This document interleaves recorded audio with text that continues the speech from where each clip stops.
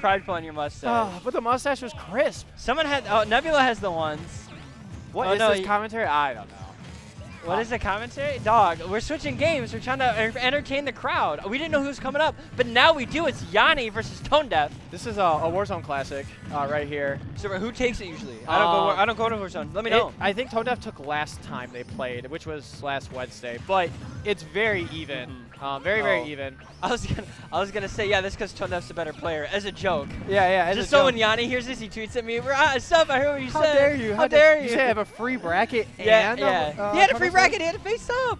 Yeah, no, that is the Pac-Man. Free. Free.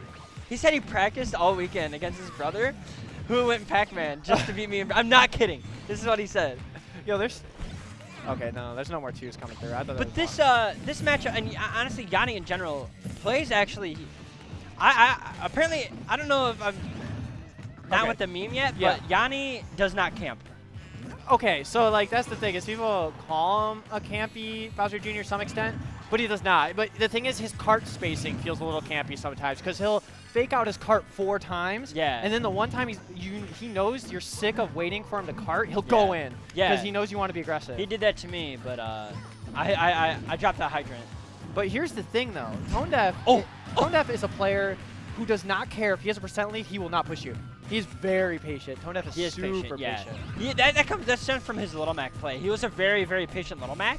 And so I kind of like the switch from Mac to Rosa just because the kind of patience that he exerts right there just benefits him so much. Yeah, finding the kill at only 95%. Bowser Jr. kind of a heavier character too. So that was kind of an early kill for Bowser Jr. That up smash, I don't know what we were trying to accomplish there, but that's all right. That's the Llany. That's the Llany. That is true. He Llany'd me today. He Llany'd you today? Actually, I punished it with a gap smash, and I said, don't do that. Get him. I heard you say that. Yeah. I thought you guys were playing friendlies at first. I was no. I just said, all right, we got to have fun. But okay, hang on. Tonedeaf having fun. Trying to stop the fun. Yeah.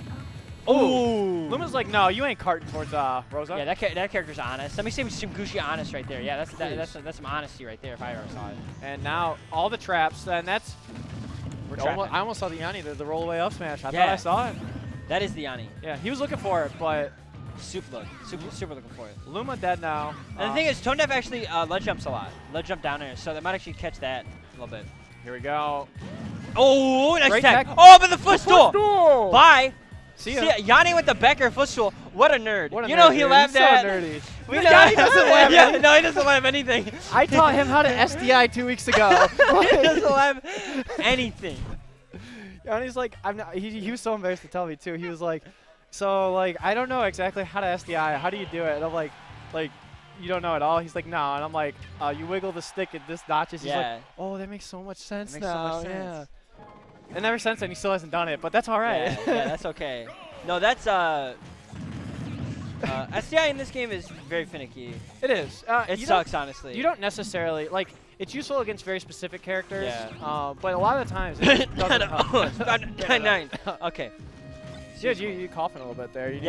Dude, you know, Yanni's been sick. I had to play him. I think it's coming to me already. Oh, already? He has been sick. He hasn't been around for a little bit. Yeah, like just for a sec. He keeps every tournament he goes to. He's like, I shouldn't have went. I feel worse now. And I'm like, dude, yeah, dude, come on. Come on. You're getting everybody sick. Stay in bed. Yeah, that too. Yeah. Wear rubber gloves at least. Something. Or like those face masks. Oh, they the look face cool masks? too. Yeah, there you go. Intimidating. Yeah, every time. I always get intimidated. Oh. Wow. That did 19%. That cart explosion does 19%. That does a stock. You're gone. That's a giant hammer. Llany has been missing from his gameplay for way too long because that is 100% like guaranteed at certain Soup percents. guaranteed. Yeah, it's very, very good. It kills really early.